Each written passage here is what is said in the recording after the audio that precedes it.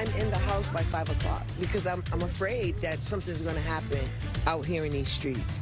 And she is not alone tonight. Neighbors, including many parents, are demanding that efforts to stop violence become a top priority after a 14-year-old boy was shot and killed in the middle of the day in Roxbury. Now, everyone agrees with people making that statement, but what does change look like? Thanks for joining us tonight. I'm Lisa Hughes. And I'm David Wade. Another young person was wounded in that shooting, and we're covering a similar story in Dorchester last week.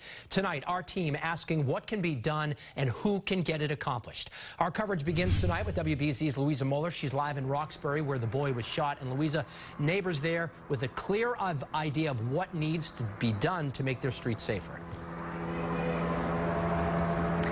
David, Lisa, I spoke with a man this morning who's too nervous to go on camera. He lost his son to gun violence in the city last year. He said he wants to see more officers physically on the streets. I spoke with a group of grandmothers. They want to see metal detectors in schools. We used to go to block parties and friends in this area. Like, I could walk these streets in these neighborhoods and I felt all right. When a group of grandmothers meet in this Roxbury park, sometimes they reflect on good times, sometimes they talk fear and anger.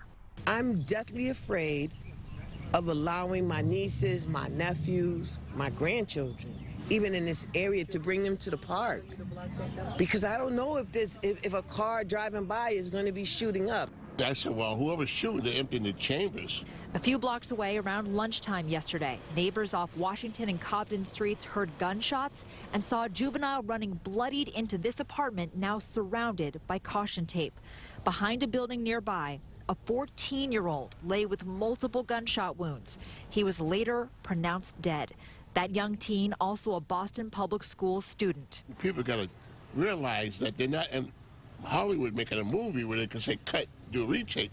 Because once you're gone, and it impacts a lot of families' lives and all that stuff. 1 week earlier, a student was allegedly shot by another outside the Jeremiah Burke High School in Dorchester. We asked Boston police brass about the violence. What would you say to people who say, I don't feel safe, even though violent crime's going down? The students, that's a different, conversation. But certainly, we're working with the school superintendent to make sure that everyone feels safe in that environment. Ask grandmother Marva. She says she wants metal detectors in schools and more officers on the streets. So everybody can feel safe going in and coming out. They said they'd love to have more officers right on that street in that area.